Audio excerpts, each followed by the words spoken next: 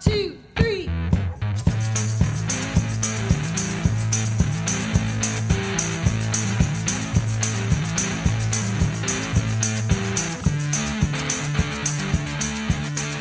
Hi, I'm Gary David.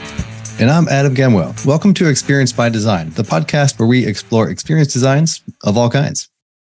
Anyone, and I mean anyone, who is in education knows the challenge that exists when we're trying to deliver content that can connect with students. And I was just reliving those moments this past semester of trying to connect my content with students and they seemingly not caring about it. Not a great memory. It's very traumatic.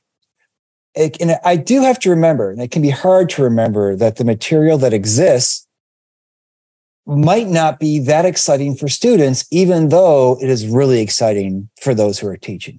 After all, we go into this teaching these topics because we get excited by it. And although I do find it terribly hard to imagine that sociological theory isn't fascinating for everyone, I do have to remember that not everyone cares about the things I care about. Weird. I know, right? Like, who wouldn't care about, Max Weber and Emil Durkheim and Frederick Toynes? I mean, it's just befuddling to me, but nevertheless, there it is. But at the same time, I do have to remember that there's plenty of academic material and scholarly material that I can find completely indecipherable. Still haven't completely read Foucault. I admitted it. That's fair. Neither have I. I mean, I tried reading it. I was like, I can't do this. It's too hard. And so keeping that in mind, when you read this material, you can start to see how confusing, lengthy, and perhaps even boring it can be.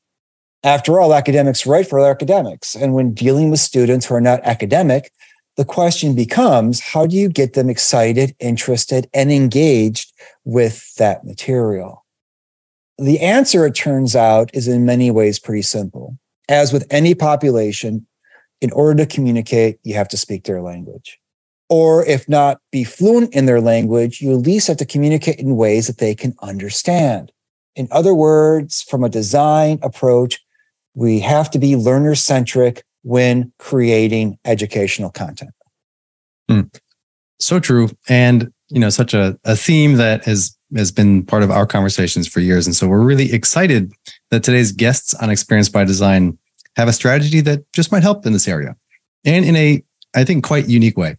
So Emily Ritter knows the challenge also of connecting with students. As a PhD in political science that explores some challenging issues like human rights, domestic conflicts, and international relations, her work is super relevant to major issues of our time.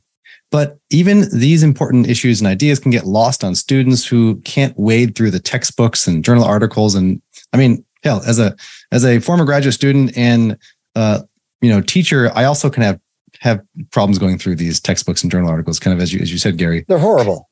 Yeah. And imagine this is compounded when we're trying to share some complex ideas with policymakers and the broader public too, who are not, in a classroom on purpose.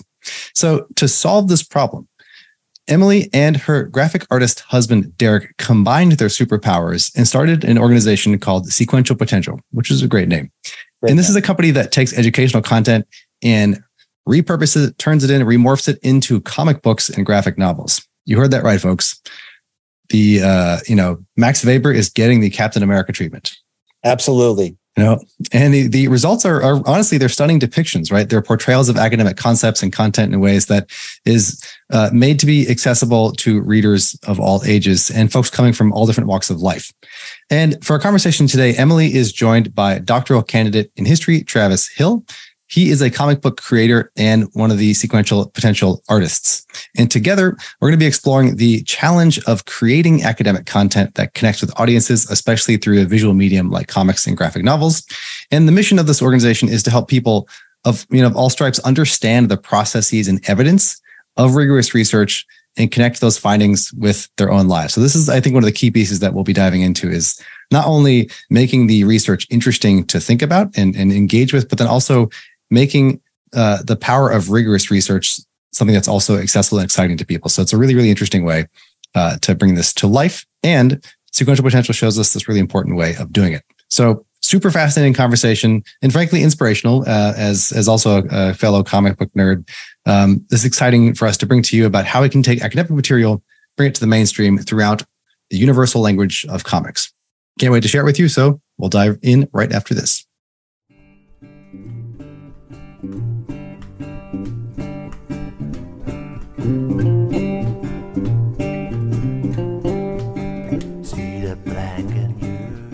And I think, the first thing that I find amazing about what you all do is you try to make professors sound relatable and interesting, which I don't know how. That's a really hard thing to do, right? It's a very hard thing to do.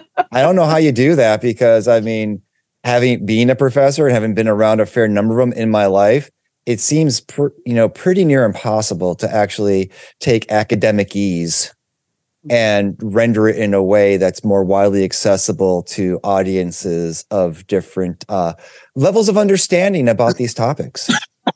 Yeah. And sometimes we even put the professor in the comic themselves, which makes them seem even more relatable. Or maybe not, right? Maybe it's best that when we take them out, we think we can tell the best story when it's not the professor that's telling the story, and instead it's a more organic story. So all professors want to seem cartoonish. So I think that's yep. But I think whether they want to seem that way, they are that way. So it's nice to use them in that way. Yeah, I think part of it is that I'm a PhD student, and then just continued learning and enjoying these subject matters that are brought to us that I don't know anything about. Like I don't know. I'm a PhD in history. I don't know anything about neurobiology, but getting to learn something about that and new developments in that field and create a comic about it, I'm like, this is exciting. And so for me, it's about getting to learn something new. And then I'm not an expert in that field, so pulling out what I think is valuable for, somebody at my level to engage with. I think that's a lot of fun in the process, and how we can get to that relatability, being the middle person. Yeah, a few points there, Travis. Number one, very good for diminishing your knowledge in the midst of 3 PhDs. It's a very smart move that'll serve you well in your academic career. And number two, this must be very triggering for you. It must seem almost like a defense meeting or a committee meeting right now. They have 3 PhDs and a PhD student at the same time. I'm preparing for it. That's right. it. Yeah. And his will be in history. So we've got a nice representation of the social sciences here. That's a good point, actually. Yes, this is oddly perfect. It's like a humanities social science meeting all at once on Experience by Design podcast.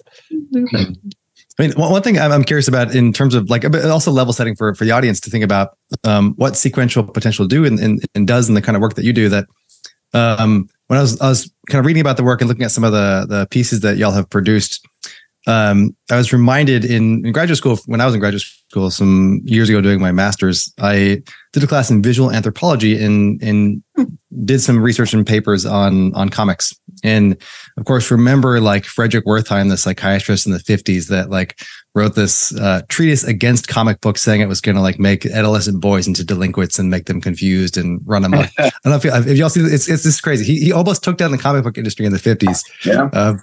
As this sounds TV, jazz, blues, pick your thing, right? Drugs, booze, yeah. Exactly. We're ruining America's youth.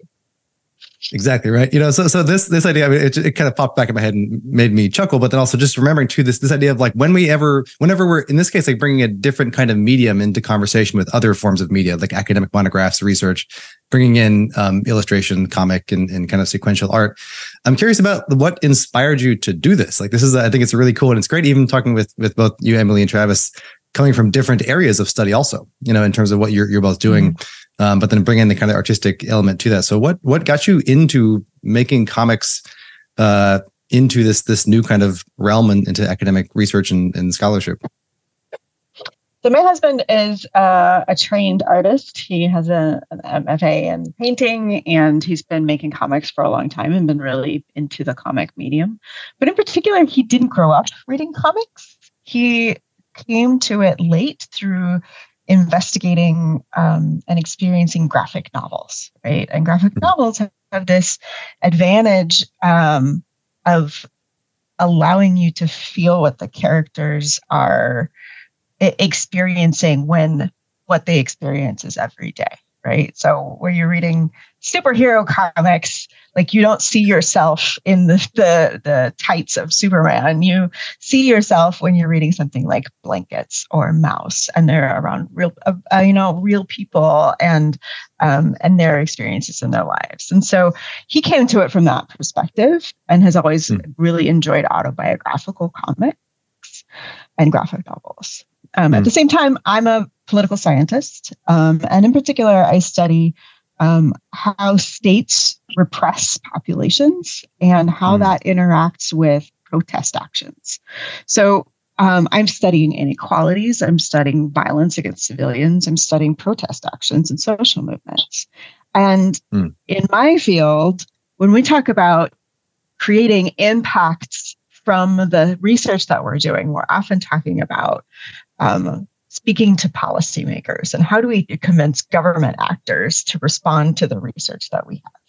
But my research is political, but it's about everyday people. It's about people who want to protest. And I have insights about people who are having their rights violated and are being repressed. And in no way am I being taught how to convey those ideas to the people that are most affected by them, right? And so Derek and I, talk all the time because we're married, and we that's good. Came to this. Good. It's an ideal form of marriage when you keep talking to each other and tell each other your problems. And he's like, God, I can't figure out how to make comics that people want to read. And I'm like, God, I wish I could talk to people, like real people about the work that I do. And then, there was a magic moment and the music was playing and we came up with this idea. And so ever since then, he's been working with a lot of political scientists, but a lot of different kinds of scholars to be able to do this, to connect the things that we know with people's lived experiences, and in so doing, educate them about what we know about the world. And so we've done that for academics, and we've done it for nonprofit organizations, and we've done it for a variety of different kinds of clients. That's really fantastic, because it made me think as you're saying that too, where even if folks aren't familiar with, I'm a self-avowed comic nerd as part of this too, but just like if if folks don't typically read them, right? I think you made an important distinction there early on too, that like there's a graphic novel versus a comic book series, and like those can be these they can be over related, but typically, right, like a graphic novel would be a longer form sequential comic, right? And so I thought of Persepolis too when you were talking about people's lived experiences and kind of memoirs and autobiography pieces, and Mouse is a great example too. And so I think that's a really, I think it's super compelling, right? That how do we bring those stories elsewise? And this other kind of piece that makes me think of too is science communication, right? And like how do scholars translate a lot of academic research and the thing, like the way you said it, things that we know into people's real lived experiences in ways that can get people to take action. So I think that's to me, I think it's a really, really cool idea. And it's to me also just encouraging to hear that there's been so much uptake across different fields, whether it's nonprofits, organizational institutions, higher education, places like that. So that's really cool to see too. So I'm going to stop. And I really like thinking about that. That's okay. I really like thinking about that call to action element of it, right? Like if we as scholars are trying to convey that our work has impact on the world, then people need to be able to see how it impacts them and then know what to do about it. And comics are a complete story, and they allow us to do both of those things, all the while people are looking at beautiful images and really engaging in different ways. and like you said, you don't have to be a comic nerd, right? You don't have to have waited for the next issue of X, Y, and Z to come out when you were a kid to enjoy this, because you probably were assigned Watchmen when you were in college, or you probably had to read Mouse when you were in high school, or you probably had a number of books that are actually comics on your shelf that you didn't even realize, like you don't think of them as comics because they're so serious, So. Well, and that right there is part of kind of these meetings that I have with different academics. They all love comics and have some on their shelves. The other day, I was in this meeting with a research team from a public health school, and they are wanting to do a couple of pages of comics to get messaging out about this program they have. And they were asking me a bunch of questions. There were like 9 professors in this meeting. And they said, somebody asked, well, who are these going to be for? And then somebody else in the group said, well, I guess it's the younger part of the group that we're trying to reach, because that's who reads comics. And then I just said, so you don't think the older people in this group read comics? And a lot of these professors were, older than me. And easy, careful there. I'm 30. Don't say that to your committee. I'm 37. Don't I'm leave that off. not young anymore. I'm not too young. But then they started saying, well, yeah, I read comics. And by the end of the conversation, all 9 of the professors on this call were pulling comics off their shelves about comics they read. And I said, yeah, everybody reads them. And if we all just have a conversation about it, that's the preferred reading sometimes. One of my fields is comic book studies, and the history of comics. And on my reading list, I read the graphic novels first before I got into some of the other monographs. So it's just the reality. I don't like comics. I've desperately wanted to be a comic person. I've tried. I go to some place like, what's the place, Adam, that, the comic book store in the Boston area? The big chain. Closed? The big chain. I can't remember the name of that one. Yeah. I don't. I got Imagine Dragon down the road from my house. I'm blanking on it, and it's slipping because, as Travis said, I'm old. But I've really wanted to become a comic book person. It seems fun. I've wanted to care about that kind of thing, but I just could not get into it. Newbury Comics. So Newbury Comics is a store that's around Boston in malls, and I've gone in with my daughters. I'm like, yeah, I'm gonna do this. And then I'm like, oh man, this seems like a lot of work to get into. I don't know if I have the time.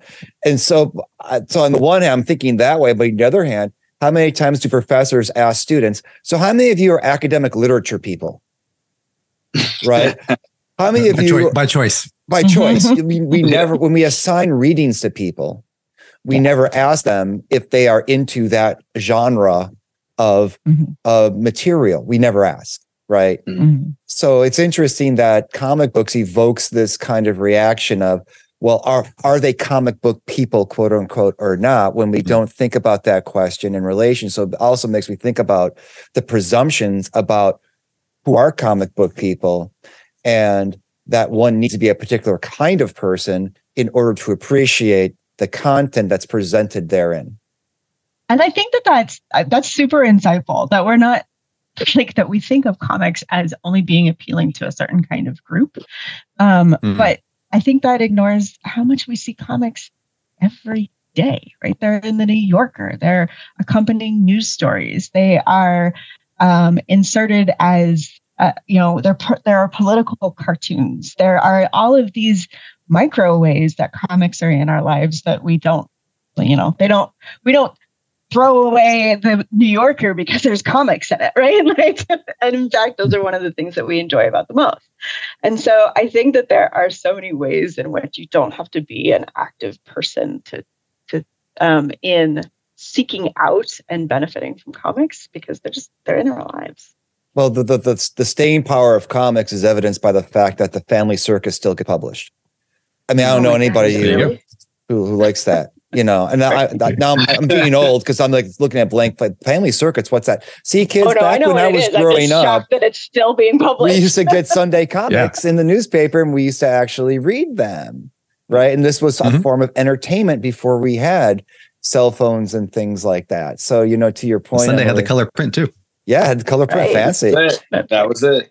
And so that the idea of it makes me think of a few things. Number one, the single panel comic versus the multiple panel comics, but also I know your model is producing a comic for a particular topic, but what about almost like an academic smorgasbord comic where it's like the Sunday comics where there's like a history comic or an anthropology comic or a political science comic or sociology comic that people are leafing through as almost a series. I mean, because it creates a lot of possibility potential. wouldn't it be great for like a peer-reviewed journal to have a bunch of comic abstracts, right? Like one of our most common products is that we create a single page that kind of just gives you the bare bones of a study, just like a 150-word abstract would. And if you got a peer-reviewed journal that had a bunch of those in there, how freaking cool would that be? I have a theory that I'm kind of curious about, Adam and Emily and even Travis. Sometimes I think as academics, we're afraid of making our material too accessible because it'll make us feel less special. I think that's fair. And we also like have a credibility issue, right? Like we as social scientists or as professors or academics, like when you read articles by microbiologists, their titles are like totally incomprehensible to me. But there's a credibility signaling, I think, that people want to use jargon and they want to, be very technical in the arguments that they make. And we need that too, right? You actually do need a peer-reviewed version of your research and supported with the evidence and your credibility and so forth. But that doesn't mean you can't also take the same thing and make it accessible. Right. And so I think that it doesn't undermine your credibility to be able to speak with expertise in a different genre. Yeah, I'm not in that same space. My PhD committee approved my dissertation to be a graphic novel. So I don't. Sweet. Yeah, but you're in Texas. So, I mean, it's like barely even That's okay. Adam's from Texas, so I'm from Texas also. I have to make a Texas joke once an episode. Yeah, there you go. I see how it is. That's pretty amazing, though, Travis. That you get to be a graphic design novel for your dissertation. Yeah, that's amazing. How did you get them to agree upon that, or was it not difficult? So one of my professors, I had kind of, one of my fields is civil rights history, and I had kind of mentioned to her that I would like to do this, and then she was at the big Dallas Comic-Con where I had a table and I was selling some of my books, and she came up and brought some new academic like history books that she had, like history graphic novels she had seen. And she said, if you put together a comic, like a graphic novel like this, I mean, she's over here at my table, like talking to me about school. And I'm like, all right, this is good, which was awesome. And she's like, well, we can, if it's like this, then I would approve that. And I said, okay, great. And then,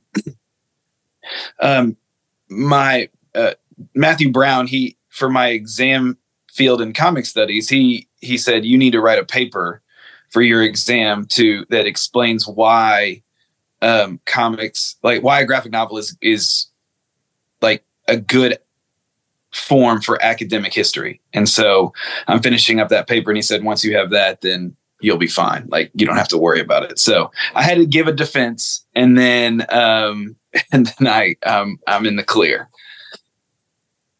So nice. Took a little convincing for a couple of them, but one, she was just on board. I thought that was great.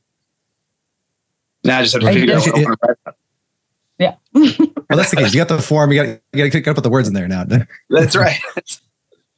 It's all here. Just got to put it on the computer. That's the thing.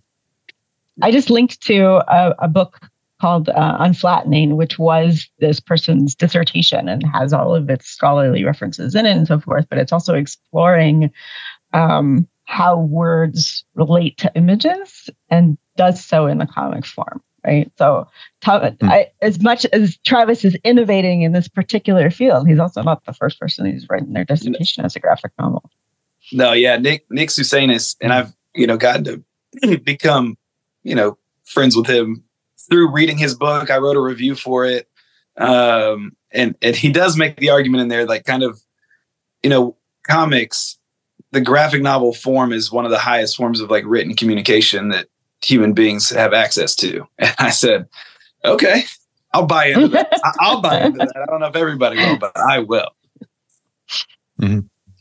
But I think it makes sense. I was actually just thinking of that exact flattening as the exact example too, as you're posting that, Emily, because I think it's a really interesting point to show that like we can and we do see evolution in terms of like what counts as quote unquote academic literature, right? In terms of peer reviewed and credibility. Mm-hmm. And it's also we need to do this kind of thing. We have to kind of push the envelope in that space too. And, I've seen one or two podcast kind of dissertation versions where it's like, it's obviously different to cite when you're talking, as quoted by, author X 25, in the journal of whatever. Open but they can also be in the transcripts. Date, page number, close parentheses. Right. It's a very long podcast just because of that, right? But these ideas, I think it's interesting that we do see these kinds of emergences on the one side of, can I use these as the mechanism by which I get the credentials for the degree? The other side too, and I'm curious about this from your work, Travis, is that you recently posted about that you've done some work on the illusion of accountability, where you're helping creating kind of an abstract for some authors that have created a work, right? And so there's also this side, I think, that is interesting to kind of add to the conversation too, in terms of, if scholars have something published and they want to make it differently accessible. So I'd be curious to hear about that example or any other kind of example like this, where you're taking somebody else's work and then helping create storyboard scripting and art around it to then help tell that story to different audiences. Because that's interesting too, where it's like starting from scratch to research into production, or it is taking an existing work and then adapting it. Do you what are the differences between those two forms of creation? So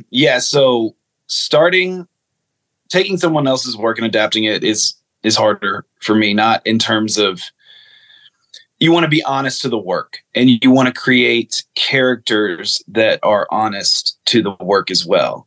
If that, in the illusion of accountability, the reporter and the civilian who are on this journey through time, those aren't real people, but they have to be real in a way that can communicate what Hardin and Kirkland have said in their book. And it takes me a little bit longer to really make sure that is kind of where it needs to be. So I just finished a 20-page graphic novella for a book or a comic we're doing about sanctions in Iran. And so I was trying to create fictional characters that represented all of these real people they had interviewed who had been negatively impacted by sanctions, and to show how Iranian society had been impacted as a whole and how it had kind of changed since, Trump imposed those maximum sanctions. And so that was tough. I enjoyed it. It was a challenge that was new to me, but it's like, I need to create fictional representations of all of these people, and I have to be fair to everyone. And so then I have to really navigate that dialogue honestly and keep going back to the source, and then doing a lot. Bringing in my kind of history work. I know how to go and find other sources. So some of it, a lot of it was me doing my own research on the location, on just kind of the history of the last 5 years in Iran. And I was, pulling articles for myself. And so, so a lot of that work, whereas, I have a book series called Techno Nights with Dauntless Stories. And it's a Super Sentai Power Rangers thing. It's just me writing jokes and having characters beat up bad guys and, go through some emotional character development, but that is not as painstakingly in the weeds of really trying to make sure you're honest to somebody's source material, honest to people's lives. So that's it. That's kind of the difference, where I have fun with both, but one is just me kind of free form. The Techno Night story is just me. I based all the characters off me and my three brothers. It's just me writing jokes about me and my brothers, and that's it. And so that's a little bit easier, but yeah, so that's kind of the difference between the two. Your story about taking the Iranian sanctions and then turning it into taking those characters and turning them into fictionalized characters reminds me exactly of the Grapes of Wrath. When I talk to people when I teach ethnography, I say Grapes of Wrath is one of my favorite ethnographies, because Steinbeck was a journalist who was interviewing people from Oklahoma who were working in California, and he was publishing these stories for a newspaper. And then Tom Joad and the other characters were fictional representations of the people that he interviewed, along with some fictional license, right? And so there is this question of, and even some question even at the ethnographic writing, if our goal is to make it memorable and engage people in a topic so that they're conscious of these issues, how closely do we really need to be next to our data? It's not, I'm not publishing it for peer review. I'm trying to get people to understand a concept. And I think as academics, there's really good reason to be true to the data, clearly, obviously. You don't want to make things up. But at the same time, taking editorial license to make a point for a broader impact is also permissible. And I've seen some ethnographers, create fictionalized accounts, and now Adam has too, based on their research and experiences, but aren't necessarily, quote unquote, from the data. They're inspired by the data, but not from the data.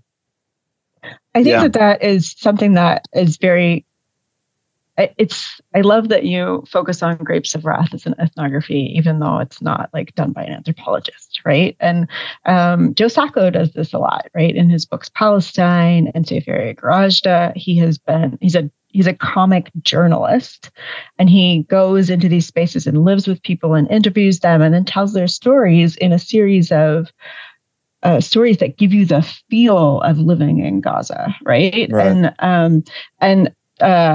It also, that conversation also made me think of, so Toronto Press has a series called Ethnographic, which I just linked to in the chat. And they publish graphic novels specifically by scholars and put them through peer review. Oh, wow.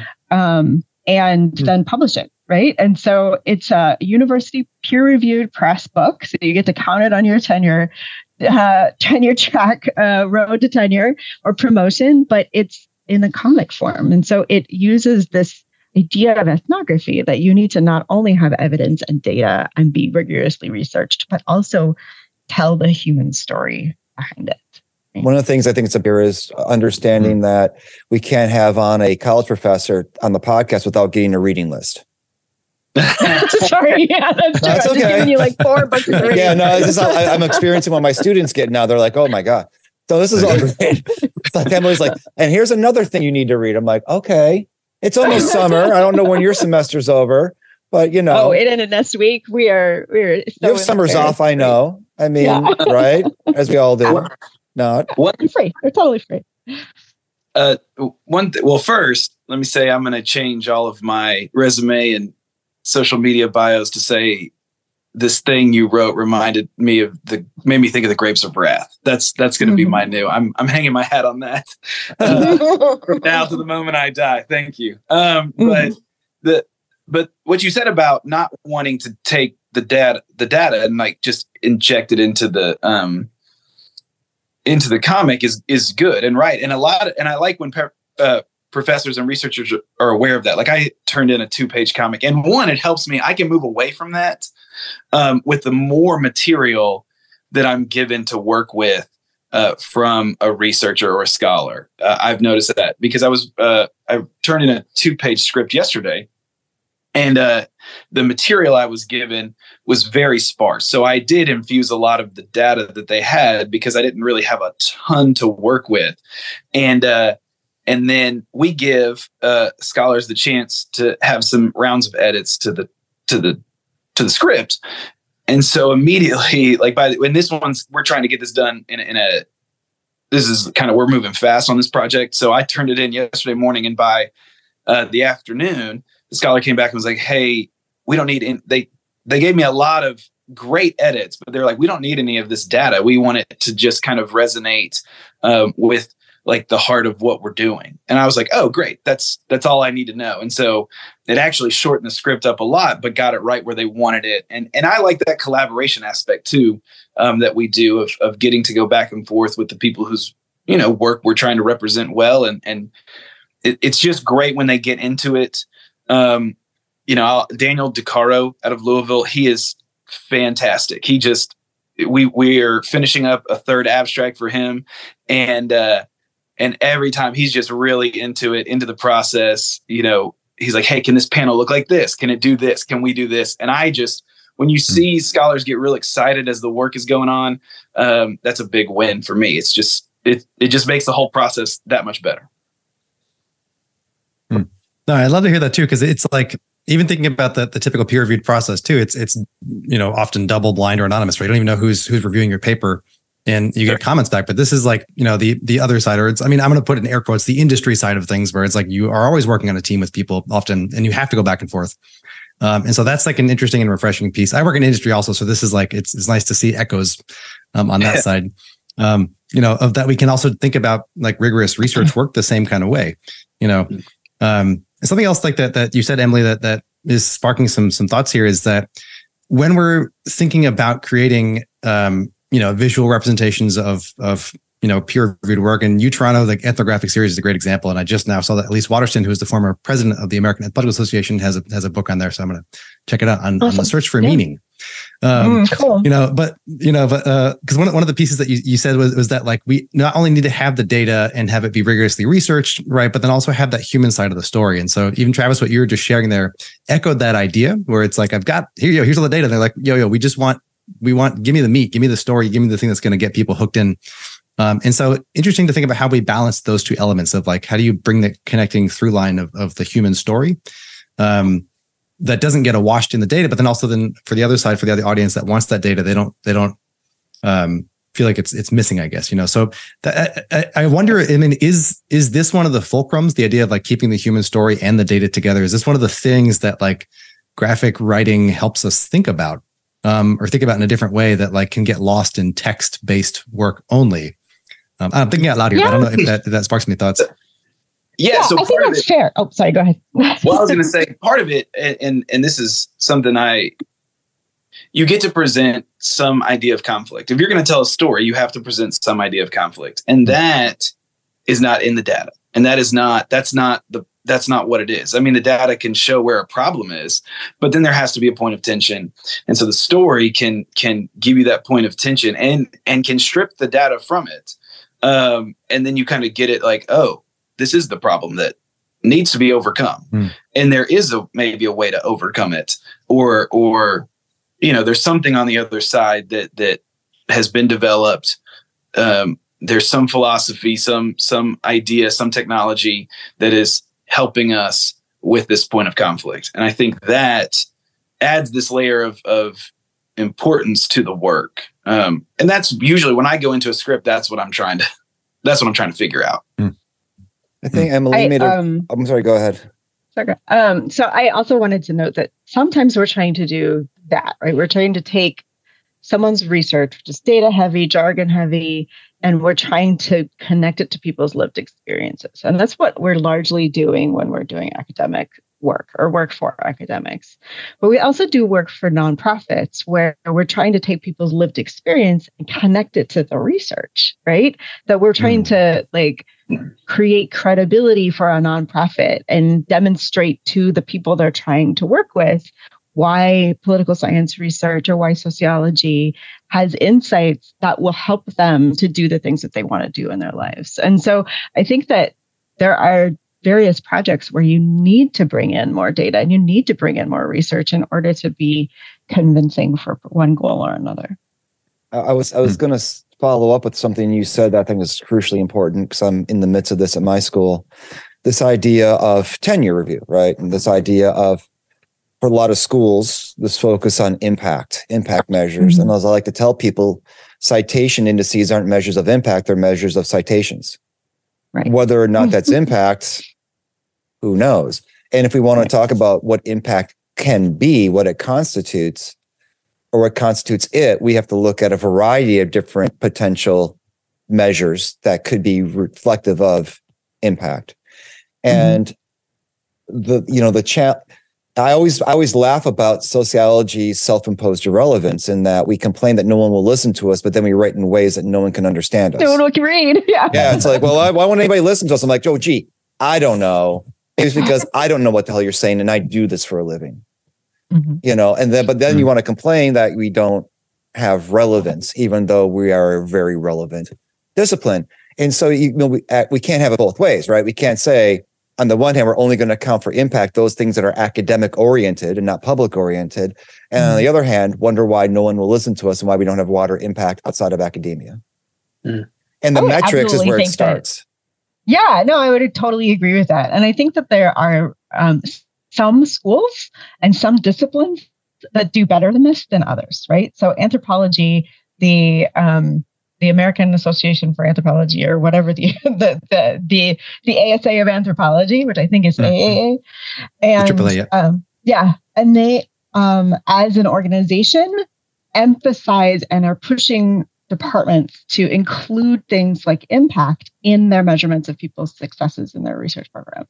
And there are other departments that do this more explicitly. So public policy schools, international affairs schools, public health schools, part of what they see as the metrics of success include public impact. But I also think that, so I think that that's something that we can take into account that people could do better on. But on the other hand, it also can filter into your research success in different ways, right? So the NSF, for instance, requires broader impacts for any project that they fund. So you have to not only say that this is important for intellectual knowledge, but also this is how you're going to disseminate this and make it impact the real world. And people can use comics for that. And when you get NSF grants and can do this broader impact, that helps your tenure case, right? And that helps your promotion case, and that helps you publish. And so impact is not only directly important, and we could measure it more directly, but it also filters into, the things that get you tenure in any place. It is a plus to see that we are seeing those kind of shifting goalposts, as it were. But I think that's a well said point too, where one metric is like a direct metric of impact that you have to either talk about or it doesn't matter for tenure. But then also the flip side, if you're doing grant work or something else that ultimately finds its way into increasing your standing, either in the academy and or in the public, that can also kind of work the other way to help as well. So I think that is interesting. And like, perhaps that's also where it's like, if there's more traditional, tenure committees that wouldn't think about graphic writing or comics or graphic novels as forms of scholarship, and that form, but then if they kind of enter the side door, right, through a grant or something else, could be an interesting other piece. But I agree with your frustration, Gary, that it's like that there's not more straightforward pathways of like, or doing audio work too, right? Or doing other kind of non-traditional forms of scholarship and scholarly thinking. But the good thing is, I didn't know about the U of Toronto piece. So the ethnographic publishing group, and so like that's a great example there of like that. There's a huge backing from a publisher too. But sorry, go ahead, Emily. And MIT Press does the same, right? They will do a peer-reviewed graphic novel for you. Like, they won't pay for you to pay the artist, but they will publish it and they'll put it under peer review. And we also, so you mentioned the illusion of accountability. I mentioned the segregation by design.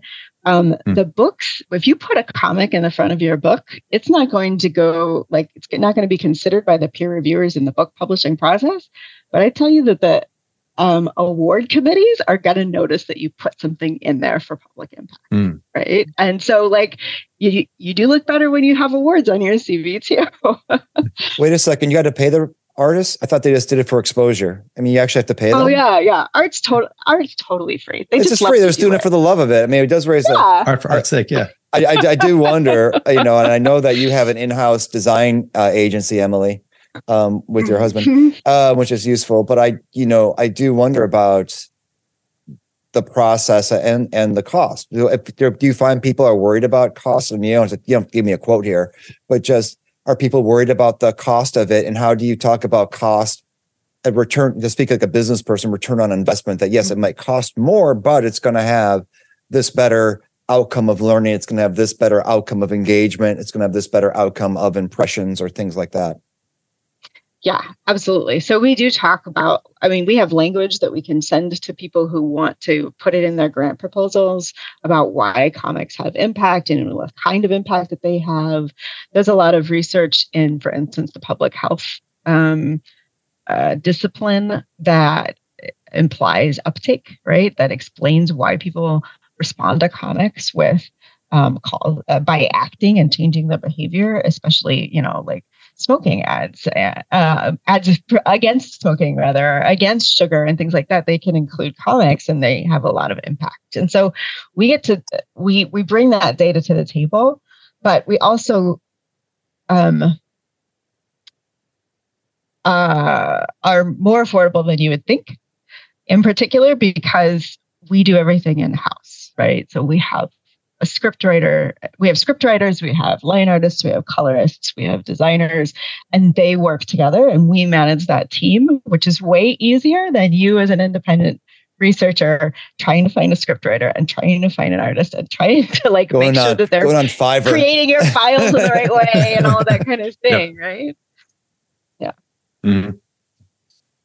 But there's a huge benefit to that. I've got a friend now, the artist of Technonights. He's working with one of my favorite religious historians because they're friends, and he is doing the art for a comic that Matthew Kressler is the historian is doing, but they're having to piece it together slowly, take their time, trying to find more funds. It's moving a lot slower. I'm super excited for them to be doing that, but there is like a thing to, hey, we can do all of this right here in one go and get it done. And so this is not a knock to what Marcus and Matthew are doing, because I think that they're both great, and I'm close with Marcus for sure, so I'm glad that he's getting to do that. But I'm just thinking about the difference in going at it without a team like what we provide and how we can get it done, and and on a production level, in addition to a talent level. So I will also say that there is definitely an inequality, right? There are some organizations that can afford to do this and others that cannot, right? Or there are institutions where people have really good flush research accounts and other places that absolutely don't. And so we also want to help them with their grant process. For instance, we do a lot of proposals that people can put into their grants, but we also want to be able to run our business in a way that we can adjust pricing for different people's abilities to pay, and to be able to, because all science is worth, well, I guess not all science, but most science is worth sharing with the public. And so you shouldn't be hindered by your ability to pay to be able to get your messaging out. Do you find that I took a 1-day visual storytelling workshop years ago? Right. Yeah. And it was really helpful in reimagining what I do in the classroom. And so I wonder, after working with y'all, is there an impact on how they even approach how they teach into a more storyboarded narrative style versus, what I call, the arsenal approach, which is more bullets than the National Guard has, just like bullet point, bullet point, bullet point, bullet point, bullet point, text heavy, just a recitation of material versus a narrative flow to make it more memorable and engaging? I hope so. I don't know. I really hope that it does, because when Travis or Tom are writing scripts, they're asking people to think about their research as a story, as storytelling. Right. And I hope that impacts them in their teaching. I don't know that it does, but it's a good question. We should ask people. I've been teaching now for 13 years, and I definitely only started using comics myself in the last 5 years, but it has totally transformed my classroom, right? Almost every week, I'm assigning both a peer-reviewed journal article with statistics or game theory models, but assigning it alongside a chapter of a graphic novel where someone is experiencing the rights violations that this other article is talking about. And so my students are pairing the experience and the data together, and how we talk about them in the classroom. And so it has certainly changed my teaching behavior, but I hope that it has changed others as well. It makes me think in terms of the idea of when we're teaching in terms of our goals and approach. Is it like, are we delivering facts, or are we delivering stories? And obviously facts can come through stories, and stories can have facts, but oftentimes, like to Gary's bullet point, it's like, here's the 10 things you need to know. Or a journal article is the same kind of thing, right? It's a convoluted 10 points that you need to know. Whereas a story is the experience of someone. And like, obviously, oftentimes, especially in social science journal articles and literature, like there will be people's stories as part of them, right? But they like serve the theoretical purpose to illustrate some larger issue. And like that's, I mean, all stories can do that also. So it's this interesting question of like how we do that. So it's cool to hear how in the classroom setting you can pair a graphic novel experience of someone that's having a experience of discrimination, right? And then put that with a journal article that is talking about like the larger social issues around that, or the kind of the political theory. I think is an important, interesting way to approach that also just speaks to the need to incorporate multimedia, right? And that sounds like such an old term now, doesn't it? Multimedia, right? Remember, we're going to use Encarta in Encyclopedia Britannica. Send out these comics on a CD-ROM. Yeah, exactly. With your AOL CD, yeah. Right. Travis, how'd you get hooked up with all these people? Yeah, that's a good question. You're out there in Texas. I mean, so like, what was that process like? And you're in history, not political science. Was there like something on Craigslist, or like what was going on? No, it was Indeed. So I have a really good friend and artist and fellow comic book creator named Ben Humanic, and we actually have a graphic novella coming out next spring, but that we're working on now. But he back in July 2021, we're in this kind of group chat DM on Twitter with a lot of fellow comic book creators. And he said, hey, here's this job opportunity. And, he was like, Travis, it might be great for you, because I know that you're doing your PhD and they do academic comics and they need a script writer. And so I was just like, all right, yeah, that sounds awesome. And so I threw my hat in the ring and tossed in my portfolio and had an interview with Emily and Derek, and then a couple of weeks later I had a job. So it was pretty great. The comic book community is pretty fantastic about kind of watching out for each other and trying to find jobs that people would benefit from and that fit for each other. And so and especially these types of the kind of group texts where it's like, hey, anybody see this opportunity, or hey, this opportunity would be good for so-and-so in the group. And so I'm just real thankful of friends like that who pointed that out, because now I get to wake up and do comics every day, and couldn't be happier. I'm just trying to imagine this interview with a bunch of people geeking out about comic books. I mean, right? It's been like 5 hours long as you're kind of digging into, and then I can imagine like comic book people talking about like one-upping each other in terms of their deep comic book knowledge. It's like listening to sports fans talk to each other, just keep going further and further back into the statistical almanac. It must have been, did you record it? Because I would like to watch that. I don't think we did. But yeah, it is pretty fun. But it's also like, we're a very different comic company than most people have experienced before, right? And so they might think they're coming in to geek out, but we're also, asking them about their educational background, like what kinds of science are they interested in, or can they do, technical illustrations and those kinds of things. Well, it does raise a question, like, would you consider yourselves to be a comic book company or something else? That is a good question. I call it a comic studio when I describe it to people. But it's more like we're a communications company, and we use visual communications as our medium. But with a very specific focus on sequential art, which not everything needs sequential art, right? Some ideas are things that you can't quite get at that way. So. No, that's a good point, actually. That's interesting. Yeah. Mm-hmm. I tell people I work for a comic book company based out of Nashville. So I'm not near as eloquent as that.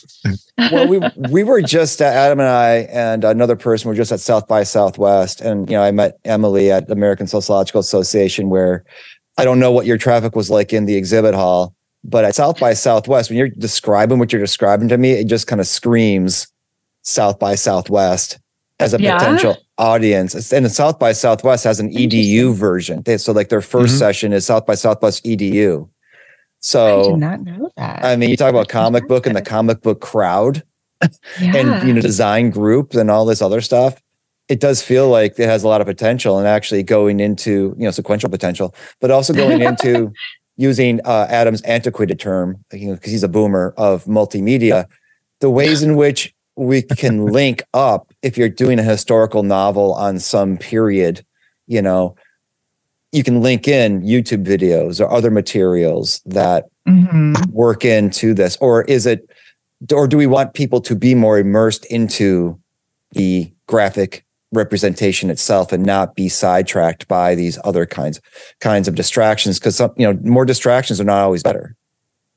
I think both are really advantageous, right? And I think that it depends on what you're trying to do, right? If you're trying to change someone's perspective, like we're doing with the Iran project that Travis described, then I think you want a more immersive experience. But if what you're trying to do is, for instance, convince people to get their COVID vaccines, then you might want links embedded in a comic where they can go to information about vaccine uptake, and you can go to information about how it's administered, or here's where you could find your local clinic, or here, so like, I think that there are different types of messaging that would benefit from each of those.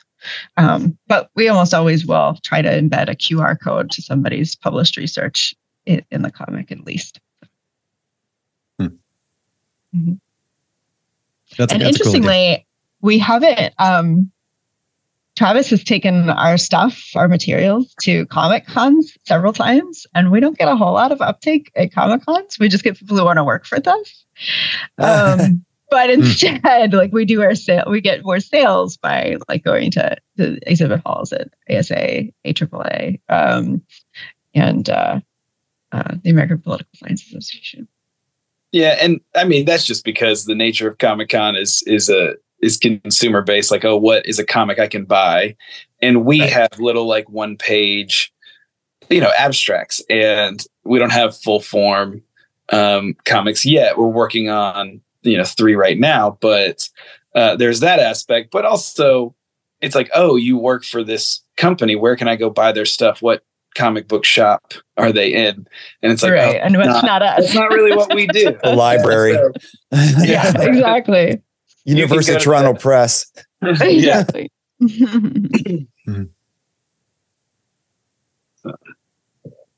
Adam, were you going to say something?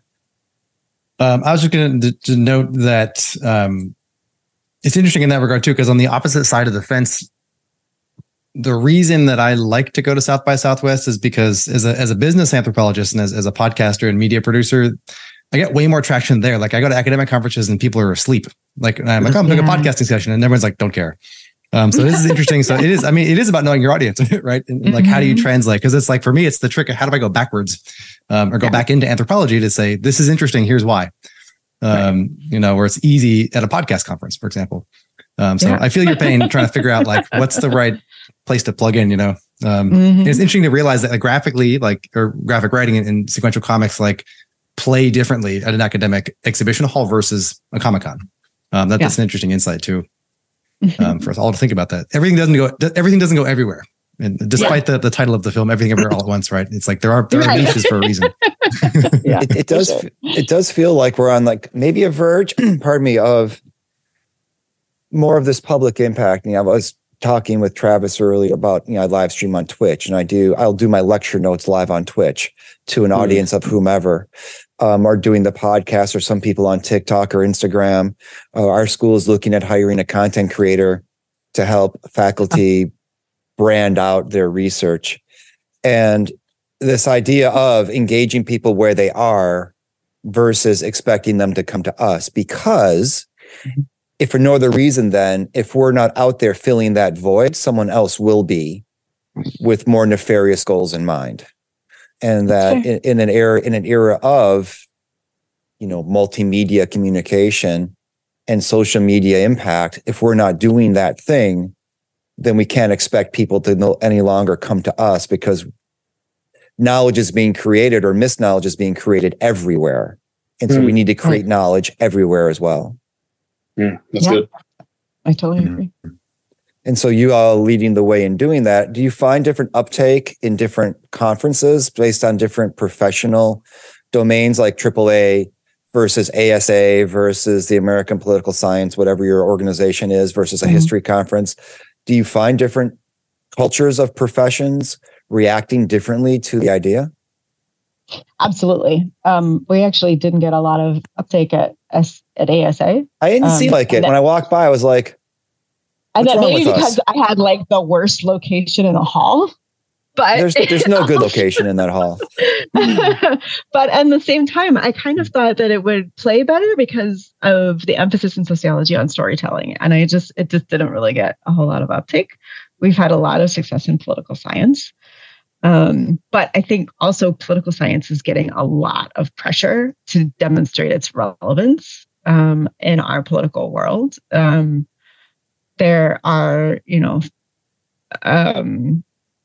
there's been attacks on the NSF funding political science programs or political science research because Congress doesn't like to fund research on itself, and those kinds of things. And so I think that there's been a lot of shift in our discipline to emphasize the relevance outside of the academy of this research. And I think that the sciences have a similar type of pressure, especially, again, because they're so government funded or publicly funded and things like that. And so where I thought that we would get the best uptake in the places that are doing storytelling, we're actually like finding more uptake from disciplines that need to do storytelling but aren't already doing it. Right. So speaking as a sociologist, it's not surprising, but it is infuriating that we spend a lot of time collecting people's stories, but aren't necessarily good at doing much with them, or could be doing a better job with them. So it's not surprising that there wasn't more uptake. Or sharing the research with the people you interviewed. Like, it's just not happening that much, right? Yeah, I know. That's why you're doing, amazing work and trying to get us to think about ways in which we should be doing this more, for sure. So what are the next frontiers with technology? Is it just going to be like AI generated comic books or things like that? Or those are here, and they are being taken to task by those that create comics on a regular basis. So interesting. Not just for quality that AI generates right now, in terms of, the biggest joke is AI can't do hands. Right. And can't do hands are hard. Hands are hard. And they can't generate like good facial expressions. So those are some problems just in the critique of what is being created. The second thing is what copyright issues happen because, right now, like Midjourney and other AIs, they pull from what's accessible to them on the internet. And what's accessible to them is other people's artwork that has been posted. So the question is, at what levels is plagiarism? And then the last thing is just the idea of, we have artists that have trained and they are talented, and why. And so my part of this argument is there's the human element of an artist being able, you can see that in a piece. I've seen AI generated art that is good for a comic and that is really bad. And even the best stuff, I'm like, there's no human element. If you've seen enough comic art, you can tell when there's no heart in it from an AI generated image versus what you can see. And maybe that'll change. I don't know, but I just don't think so. I just don't think so. And so that's the question. And for me personally, there are people that are doing that, but part of comics for me that I love, and this is probably because I can't draw at all, but just the collaborative teamwork of it. And some of it comes from a sports background and playing basketball, and just that aspect of how do we figure this out? How are we going to create this page or the story together? And we've got me, a line artist, colorist, letterer, and we're going to, and an editor, and the five of us are going to come together and make something really special. And I just love that. Yesterday I talked to 7 different artists because I've got 7 different projects going on, and I texted all of them at least once about some stage of the process. And I love that. Maybe it's just because I need friends. I don't know. We all need friends. Yeah. Travis, we all need friends. Speaking as a sociologist. Yeah. Professional judgment there. Yes. Mm-hmm. Totally. Cool. I just want to, I mean, for me, I have to jump off here in a minute to another meeting. So we can, if you want to keep talking, please. But I want to say thank you all so much. This has been super, super enlightening and fun to wax comically and poetic with you in about research and graphic arts and all the good stuff. So really, really appreciate the work that y'all are doing, and hope to keep it up. Yeah. Absolutely. Adam, it was great meeting you. Thank you so much. We want to thank Emily Ritter and Travis Hill of Sequential Potential once again for coming on and talking about their work of bringing academics to life through comics. You can find out more about their work in our show notes. And as always, we want to hear from you. What is your favorite comic, if you have one? And if you have one, do you prefer fiction comics? Do you have any nonfiction comics that stand out to you, something that you enjoy reading? What academic topic would you like to most see made into a comic? I love this question, and I'm really excited to see what the community thinks. Do we want to see something like, the Protestant ethic and the spirit of capitalism made into a comic book, or do you want to see like, I don't know, Richard Thaler and Nudge made into a comic book? I mean, we'll keep the aperture wide there. Now, what do you want to see as a topic that's brought into a comic? And also, is there a famous scholar or thinker that you would like to see appear in a Marvel movie? So we're changing it up here, right? And what would the superpower be? Would Foucault be like the French sexualized Professor X? I don't know. Could be. So anyway, shoot us a message over at feedback@experiencexdesign.com or get in the conversation on our LinkedIn page. I think Max Weber would be more Magneto since he is German, and I think that C. Wright Mills would be Captain America. Ooh, that's a good, yeah. That's whose superpower is smashing the power elite. That's where I would go with that, using his sociological imagination to peer through structure to find truth. But that's just me. So maybe we can pitch that. And so with that brilliant idea, we want to thank you so much for listening to Experience by Design, and happy to say we've cracked the 12,000 download mark, which is a nice number to hit. And we couldn't have done it obviously without you, because I can't download that much. And we would really do like bringing this content to you. Love talking to our guests like Sequential Potential, and very excited to create content that hopefully connects with our audiences. And as always, if you're looking for a way to increase your profile, to connect your content to a wider audience, please reach out to us at experiencexdesign.com so we can talk about an episode, talk about sponsoring an episode, or just talk. Sometimes just talking is good. I'm always just happy to talk. And you can always support our efforts at Buy Us a Coffee over at our website, experiencexdesign.com, where we have the Buy Us a Coffee link. So you can help us bring this content to you. And any feedback you have, make sure to send it to feedback@experiencexdesign.com. Love hearing from you. You can join us over on LinkedIn as well, or any place else where you can find us, and we're around. So with that, I hope you're all well. Be kind, be good, be safe. Stay inspired to bring content to your audiences in new and creative ways. And we will see you here next time on Experience by Design.